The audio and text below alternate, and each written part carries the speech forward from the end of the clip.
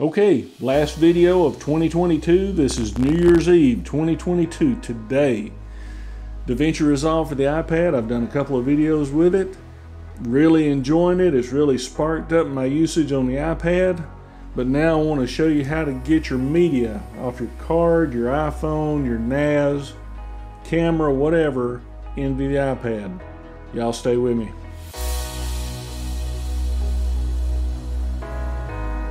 Hey everybody, Scott Burnett here. Welcome back to the channel and welcome back to another video. Hope everybody's doing well. Like I said, this is New Year's Eve 2022.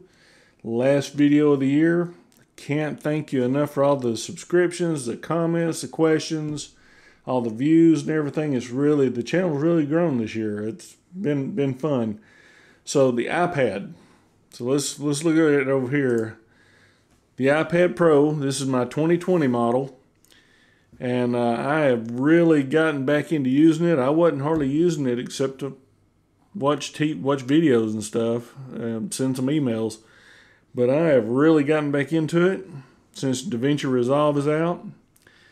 And I want to show you how to get your video files into this. Let's say you got a SD card, MicroSD card, your iPhone, which I'm filming with it right now, so I'll have to do something different. So let's go here. Let's take a look at it. So I have several different docks. So you can get and they're not expensive. Now you can buy an expensive dock. Now if you got the money and you got the will, have at it. But I've been able to do what I do very budget friendly. So this is a Bayless, I think. It is a 7-in-1 USB-C dock. And what that does, it just clamps down on the iPad. And it's got all your HDMI, MicroSD, SD, USB-C charging, audio out, USB-A out. This is a handy little deal right here. I also have another one that's attached to my iPad right now. This is let me turn it without unhooking you. This is an Anchor. And it is a 11-in-1. It has HDMI, all your cards, USB-C, USB-A, the whole bit. And I have an external SSD. Now this is a budget SSD, but it is a good one. So I've got all this stuff here, and I also have an Anchor little drive that you can put your cards in and plug in USB. And that's USB-A. I have an adapter. So what we're going to do, we're going to actually come down here on the iPad, and this is the card out of this is a 64 gig micro SD card out of my GoPro. I made a video yesterday and I just hadn't uploaded the footage yet. So all I'm going to do is plug it in to the little dock here. You can see it sticking out. And what we're going to do, we're going to go down here. And if y'all want to see a video on the Apple Pencil, I put one out yesterday. It has been handy. I never thought I'd like it, but I like it. So what we're going to do, we're going to go to the Files app. And while I'm thinking about it, this is iPad OS 16.2. So here is everything that I have hooked up on my iPad. And I've got my iCloud drive, all the files on my iPad, my Synology drive. But I want to go down to this. I know this is my MicroSD card. And it shows up in the sidebar. Click that, and here are all the files that I took. And I took a bunch of them yesterday. Like the MP4 files and stuff. There's me and my brother.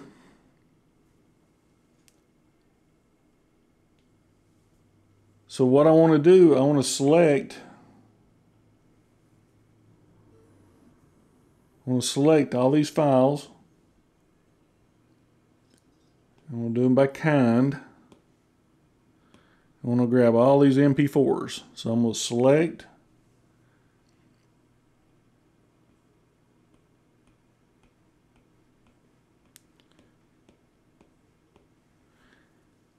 And I'm going to go over here to more, and I'm going to copy 11 items.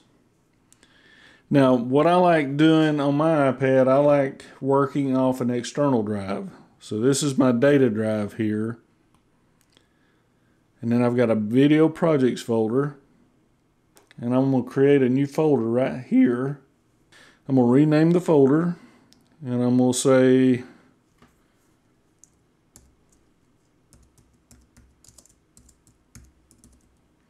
because that's what that folder is.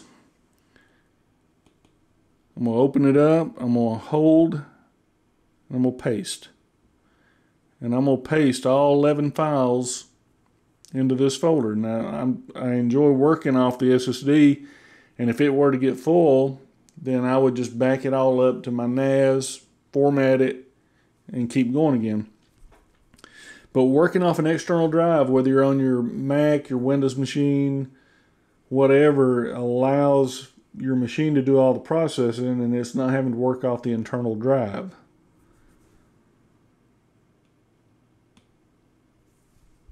So I got about 3.28 gigabytes of data there.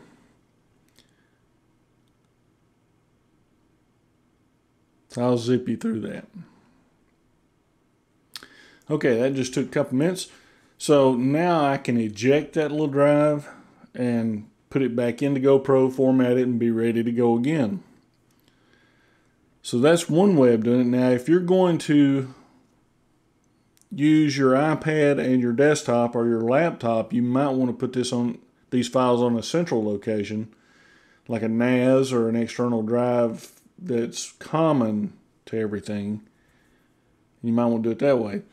So what I do, and I actually have video projects folder there where I work out of, but I also have my little green screen callouts, where my name pops up, my subscribe and all that other stuff, and I have my YouTube audio library that's free that you can download.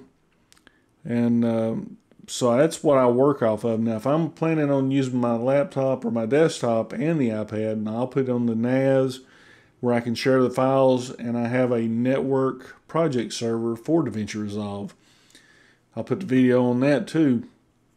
And it allows me to use whatever device I want, and very flexible being able to do it, and it's very fast, and hopefully I'm doing a better job. So one thing, we'll go here and we can go ahead and unhook the MicroSD card. We can take that and put it back into GoPro. One of the other things you can do, if you have a network attached storage, what you can do, you can go up to the top left in your sidebar up here, these three dots. See that right there? You can connect to server, and you can do an SMB share. If you have your NAS or your external storage device SMB capable, you can put the IP address in there with a registered user or a generic user, and you can actually use this. So if you bring your files into your laptop or desktop, you can put them on a NAS, and then you can go there, and then you go to your folder wherever you put the files, and there they are. Just that quick. I am not speeding this up whatsoever. I mean, it works really good. And then you can download them to your external drive, and I suggest doing that. These things are really cheap now. So you can do SD cards, micro SD cards, any kind of a USB drive that comes off of a camera. What else can you do? You can actually airdrop from your iPhone. So let me get situated there, and I'll show you what that looks like. All right, so let's say you're using your iPhone to do your video capture, or you're using this for a video camera, let's say it that way. So you've got files on here already, and you want to get them to your iPad. Airdrop is the way to go. So what we're going to do, we're going to go right over here, and here we are. Let's look at it here, and we got go to our Photos app. We'll go down here to Videos. And let's just say for the heck of it, I want to put this one of Gretchen in that folder. So what I'm going to do, I'm going to go down here to the left. You'll see the share button. I want to airdrop it. I want to airdrop it to my iPad. Now that was only a 13-second. Isn't she pretty? She's fat, but she's pretty. So that's all you have to do to get that. So then we'll take this.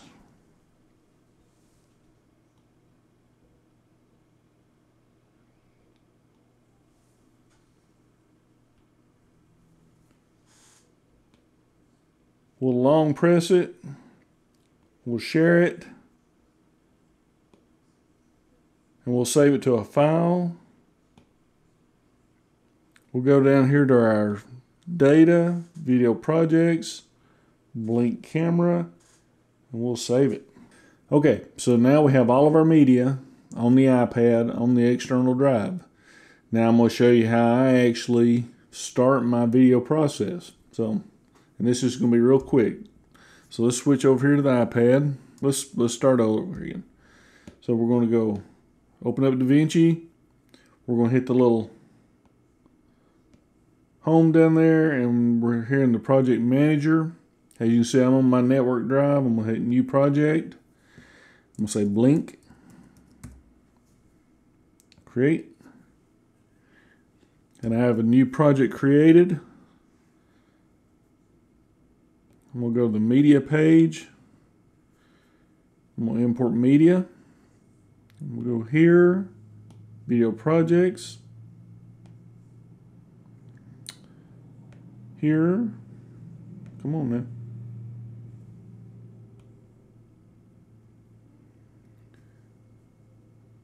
And I'm going to select all. Hit open.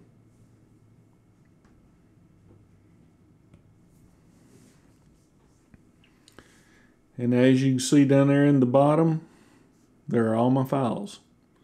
So then I'll just either go to the cut page or the edit page, open up my media pool, which I like using the media page. So now all I have to do is go, and there it is. I am ready to start editing, ready to start going ahead and getting my audio going. The whole bit, and there it is, and that's just that quick.